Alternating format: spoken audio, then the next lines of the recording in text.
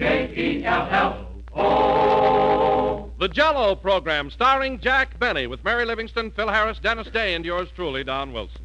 The orchestra opens the program with Ma, He's Making Eyes at Me.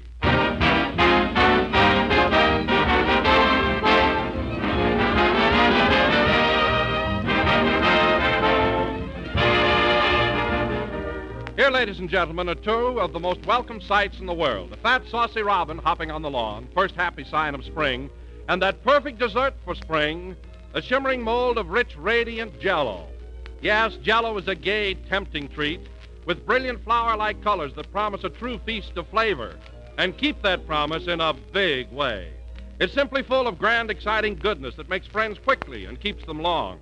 And when you serve any one of Jell-O's 6 delicious flavors, you can be sure everybody will like it, because Jell-O has a delightful, refreshing taste, as inviting as the fresh, ripe fruit itself. So, folks, enjoy this rich, striking dessert just as often as you can. Help yourself to happy meals by always asking for Jell-O. And when you buy, be sure to look for those big red letters on the box. They spell Jell-O, and Jell-O spells a perfect dessert.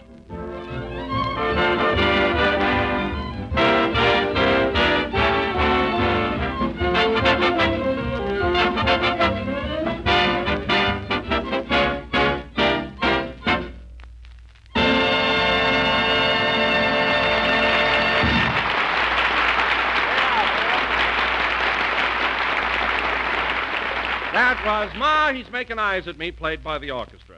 And now, ladies and gentlemen, as you all know, this is the beginning of spring. Tiny blades of grass are peeping through the soil. Blossoms are bursting into bloom. The harsh winds of winter have changed to soft, balmy breezes. So without further ado, we bring you a man who is still wearing his longies, Jack Benny.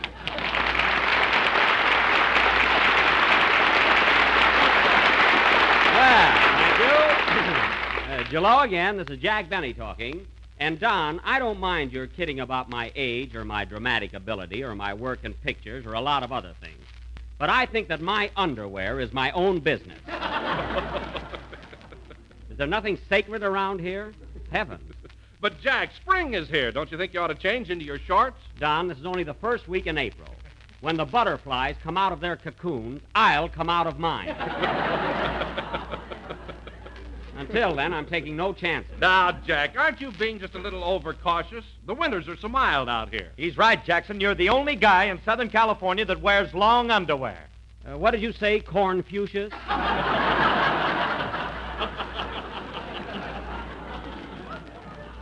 What was that? I said you're the only guy in Southern California that wears long underwear. Oh, yeah? Did you ever see Tyrone Power's backyard on a Monday morning? Don't tell me those are Annabella's.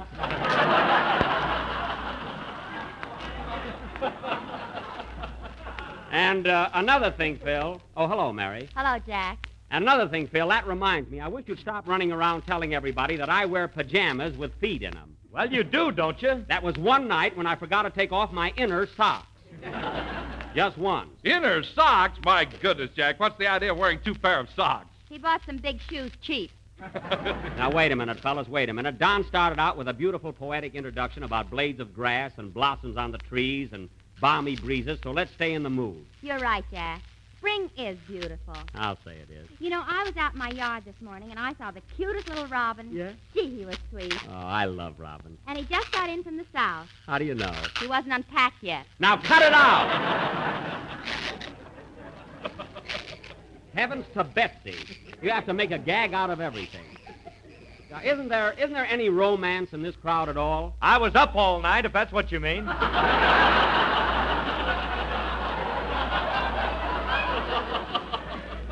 I don't mean that. I'm talking about spring, birds, nature, flowers. Gee, doesn't a buttercup mean anything to you, Phil? Yeah, but don't let it get around. I won't. But no kidding, fellas. This is the season of the year when we should have joy in our hearts. We should be happy and gay. I'm happy, Mr. Benny. I know you are, Dennis. You're always happy. What a mallet his head would make. Mary, believe me, it's a real pleasure to have one person around here that's contented and glad he's working for me. That kid's going to get a raise. What are you going to do, let him stand on a box? No, I'm not going to let him stand on a box. I'm going to give Dennis an increase in salary. I've heard that too, Dennis. Don't go out and buy a car. Now, just a second, Phil. I don't know what you're complaining about. Remember that day you came to me looking for a job 4 years ago? Mr. Benny, you said. You called me Mr. Benny then. Mr. Benny, you said, please put me to work on your program. My beer garden job is all right, but I want to improve myself. I want to get somewhere. Remember that, Phil? Yes, but... And I said to you, cheer up, young man. I'll take you under my wing. Well, Phil, I've kept my word, and you've been with me ever since. That's true, Jackson, but I still think that I'm not getting enough dough. Listen, Phil. Listen to me. Always be loyal and always be true to those who have toiled and struggled for you. It isn't the salary or money you get. It's the smile of a friend that counts. You can bet. For Benny's your pal, your buddy, your friend. He won't let you down. He'll stick to the end. So if it's money you want, pal, speak up, that's all. And I'll have a new orchestra beginning next fall. Applause.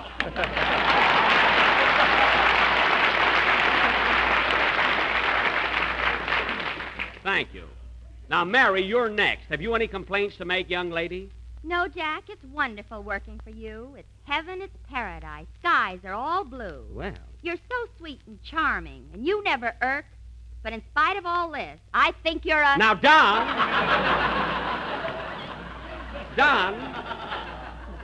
Don, have you anything to complain about? No, Jack, I'm happy here working for you. There's no other thing that I would rather do.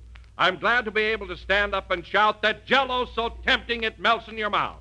Is it easy to make, Don? Oh, tell us, pray do. Not only that, it's economical, too. Then what should I tell my dear cousin Mo, sir? Tell him to run to his neighborhood grocer. Well, we dragged that in beautifully. And now let us hear from our own Dennis Day.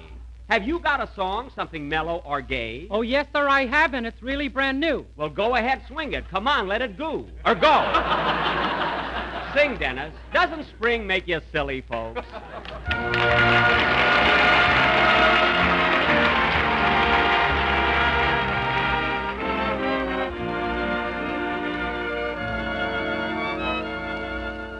There lies my kind of country, round that last bend we're heading for. Old-timer, stay with me, and tonight we'll see my kind of country once more. There lives my kind of people, where that sundown smiles bright and red. Old-timer, I'll strike gold when these eyes behold my kind of country ahead. Travel home,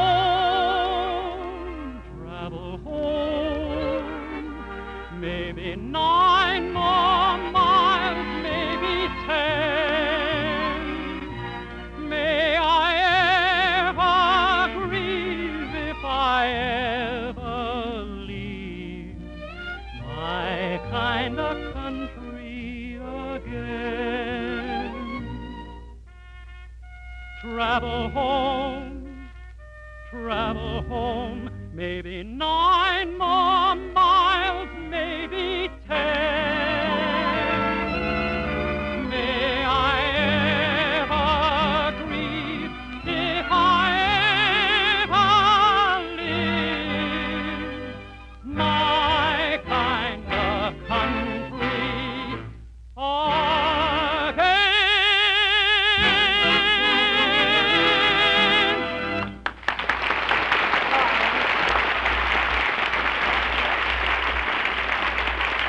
Very good, Dennis. Very good. That was My Kind of Country, written by Frank Lesser and Jimmy McHugh, for that forthcoming Paramount picture, Buck Benny Rides Again. Starring Phil Harrison. Thanks for the plug. Now, wait a minute, Phil. Let's straighten this out right now. You're not the star of Buck Benny Rides Again. Well, I stand out in it, don't I? Phil, you stand out in that picture about as much as an oyster in Chesapeake Bay. In other words, son, you could be left out entirely and not affect the plot, the length, the suspense, the write-ups, the audience, and you take it from there. A fine star. By the way, Jack, when will the picture be finished? Oh, we're through with it, Don. In fact, I have a little surprise for you. Buck Benny is going to have its world premiere in New York in a couple of weeks, and we're all going. Oh, New New York! York! Yes, sir. When are we leaving, Jack? Right after next Sunday's show, we're going to do 2 broadcasts there. Wait till the big city gets a load of me in my 10-gallon hat. Well, Jack, that's the kind of a He-Man part you've always wanted to play. So you finally made it, huh? Yes, and I don't want to brag or anything, Don, but I think I make a pretty good cowboy. Oh, Jack. What? Tell him about the trouble you had with your horse. Oh, you mean Abdul? Yeah. What a ham that animal was. He tried to steal every scene from me. Why didn't you turn him around so he wouldn't face the camera? He did, and the horse still had more personality than Jack.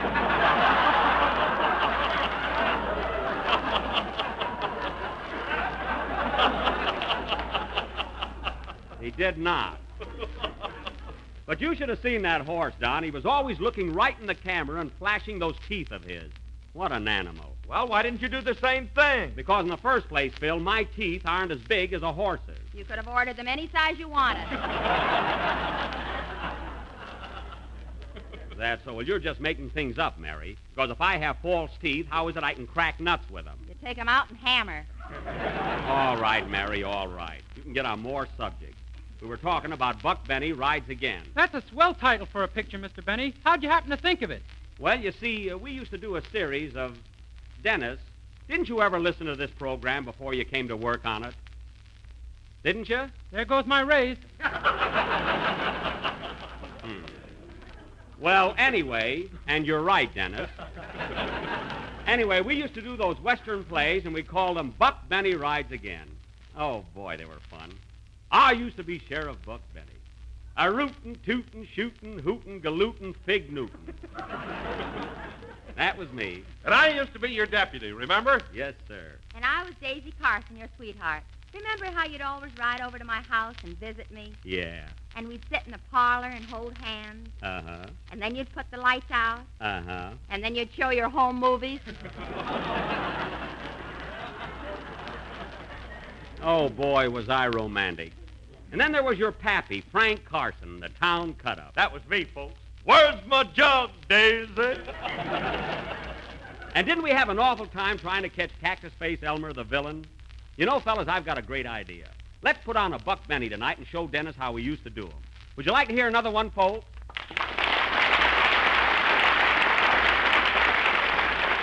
Well, I'm glad to hear that the horse opera is still popular. So immediately after the next number, ladies and gentlemen, we will bring you a brand new episode of Buck Benny Rides Again. Now, Dennis. Yes, please? You can be one of my deputies and work with Don. You're sort of a dumb stooge type. Well, gee, I don't know if I can handle it. Dennis, believe me, you'll come through. All right, Phil, let's have a number, and then we'll go into our sketch. Okay, Jackson, do you want us to play loud or soft? There's no choice, and you know it. So just blast away. Hold it a minute. Hello? Oh, Mr. Benny, this is Rochester. Rochester, I've begged and pleaded with you not to call me in the middle of a broadcast. Now, what do you want? Well, boss, I was just listening to the program, and I heard you say you were going to New York a week from tonight. That's right. Do your plans embrace your ambassador to Harlem?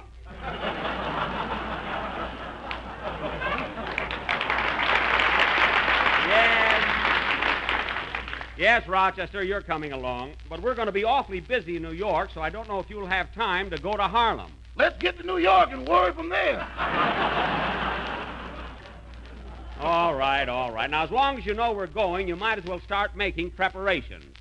First of all, tell Mr. Billingsley, our boarder, that we're going to be gone a couple of weeks, so he'll have to make his own coffee in the morning. Okay. By the way, what are we going to do with that polar bear and ostrich?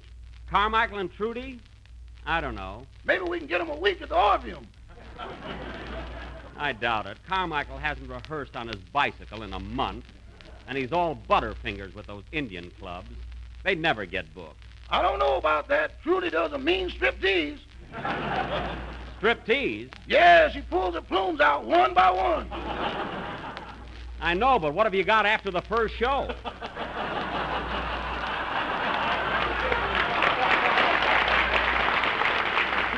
Besides, they work much better with me. Now, Rochester, go down in the basement and bring up my big trunk and start packing. That old thing, I don't think it'll stand another trip, boss. Oh, it'll do. I only bought it 4 years ago and was practically new then. That auctioneer must have lied to you. I don't want to hear another word about it, Rochester. That trunk isn't so old. It's got a bustle compartment. That's for shoes. Now, hang up, Rochester. I got a program to do. Okay, goodbye. Goodbye. Oh, say, boss, What? did you see our new picture yet? Yes, they ran Buck Benny for me at the studio last night. How am I in it? Very good, Rochester. You're swell. You're a big hit. I think I'll treat you to a new trunk, boss. So long. Wait a minute! Rochester! And he hung up. Oh, well, if he wants to, he wants to. Bless his little heart. Play, Phil.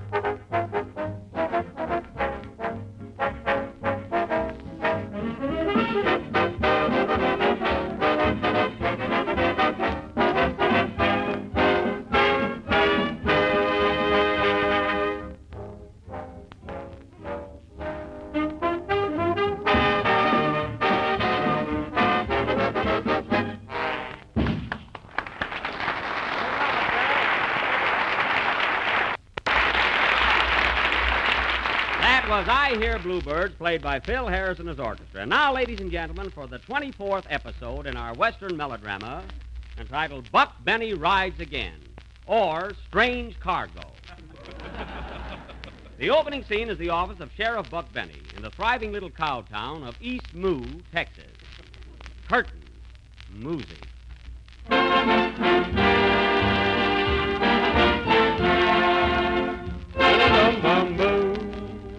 Da-da-dum-bum-bee.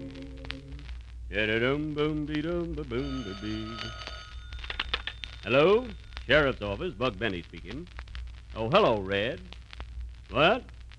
Did I hear about Deadeye? Oh, did I hear about Deadeye? Plugged, eh? What did, did Deadeye die? I mean, is he dead, Red? Oh, his dad. Deadeye's dad's dead, Red. Well, how'd he happen to get shot? Oh, he thought he found a horse. Well, thanks, Red. Goodbye. What's up, Sheriff? Deadeye's dead. I mean, Deadeye's dead's dad. I mean, Deadeye's father just stole his last horse.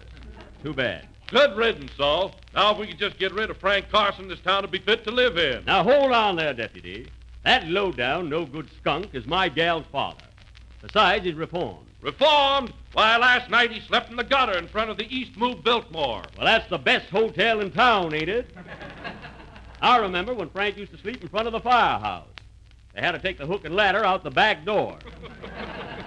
Where's Deputy Day? Oh, Day? Yes, please.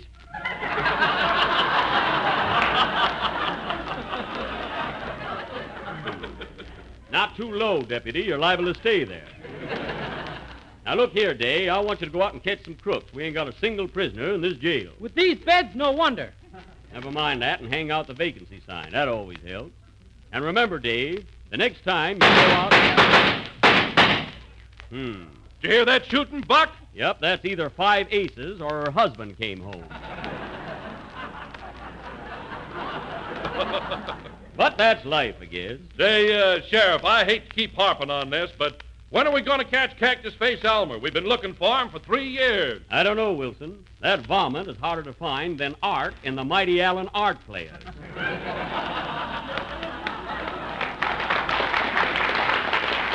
But I'll get him one of these days.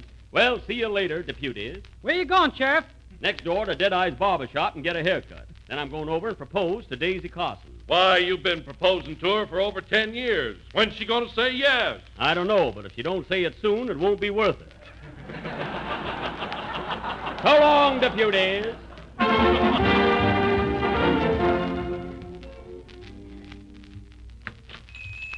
Hello, Deadeye. Howdy, Sheriff. Did you hear about your father getting shot a few minutes ago? No, was it fatal? Yep. Too bad. What'll it be, haircut or shave?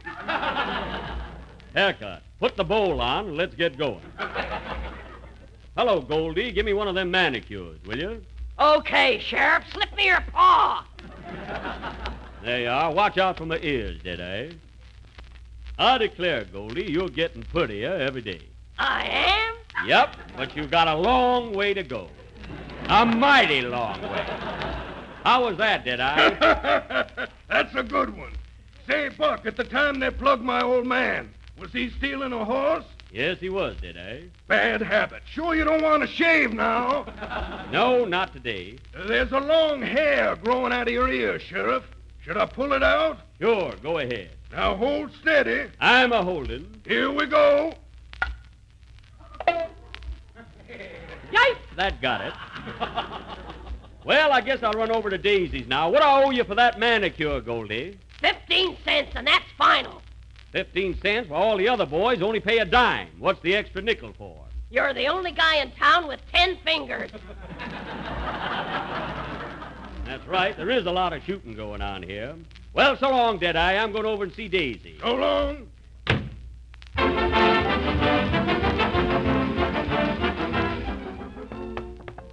Come on. Giddy up there. Well, here's the Carson house now. Whoa, partner. Whoa.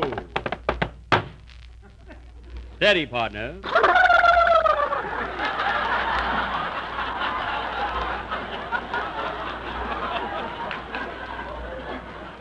Steady now, and here's a note to chew while I'm gone. Hope Daisy likes my haircut. Come in. Hello, Daisy. Hello, tall, dark, and bow-legged. Well, gal, you don't exactly have to detour when you come to a fire hydrant yourself.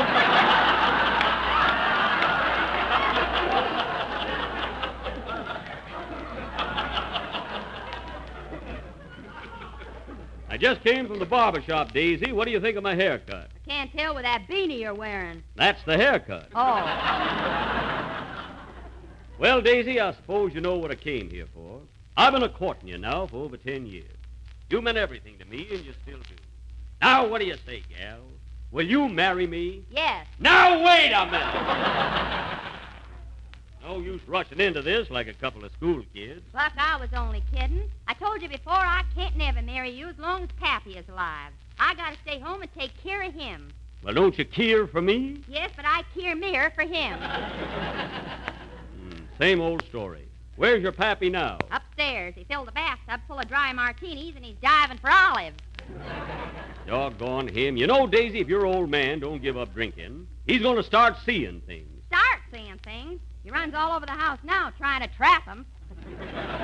No fooling. Why, Buck, you know that big empty closet we got upstairs in the attic with nothing hanging on the walls? Yes? That's his trophy room. Well, I think I better have a talk with Frank and see if I can straighten him out.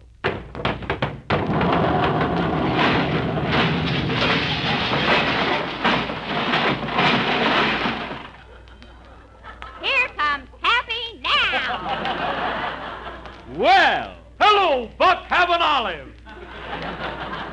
thanks. Come on, Buck. I think we better go downstairs and join Daisy. You're downstairs now. Then I'm going to take them steps out. I don't need them.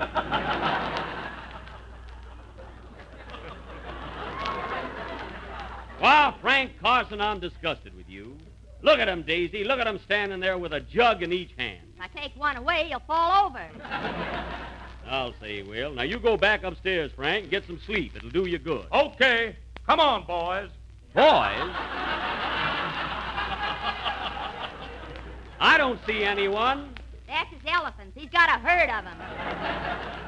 Well, Daisy, now that we're alone again, how about a kiss? Come on, pucker up, gal. Open up! Open up the door, Sheriff! Yeah, open up. Unpucker, Daisy. We got company. Come in.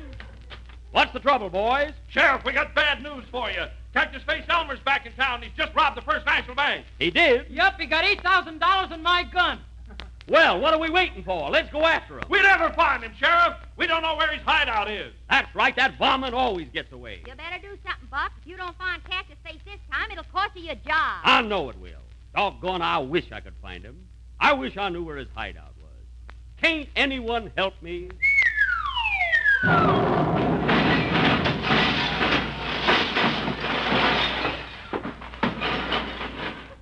I'll help you, kid.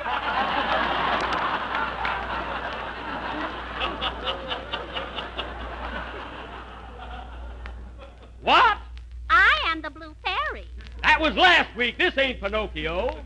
What are you doing back here? I didn't get paid yet. Oh. Well, wait a minute. Maybe you can help me. Do you know where Cactus Face Elmer is hiding? Yes. Where? You will find Cactus Face Elmer at the...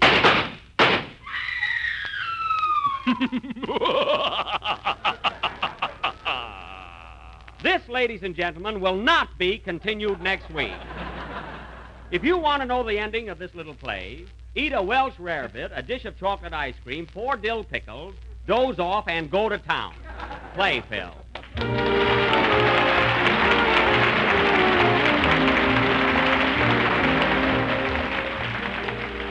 Here's a real prize winner of a recipe that's sure to prove a real praise winner every time you serve it. It's Jell-O Swell new dessert, cherry pie glacé.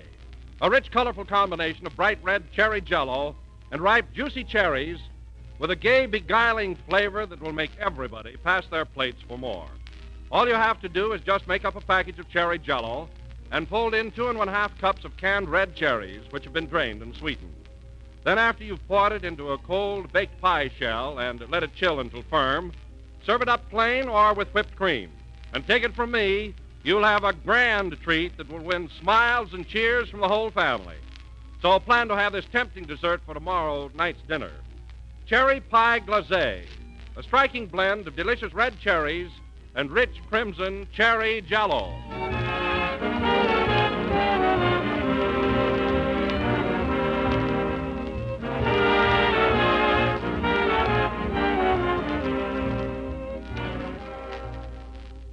The last number of the 27th program in the current Jell-O series. And we will be with you again next Sunday night at the same time.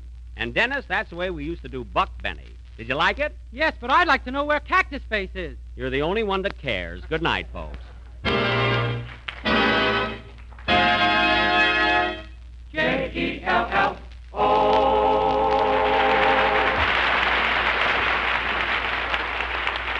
And here's more fun and enjoyment for you. Tune in every Tuesday night for another swell half hour of Jell-O entertainment, the famous Aldrich family. See your local paper or movie and radio guide for time and station. This is the National Broadcasting Company.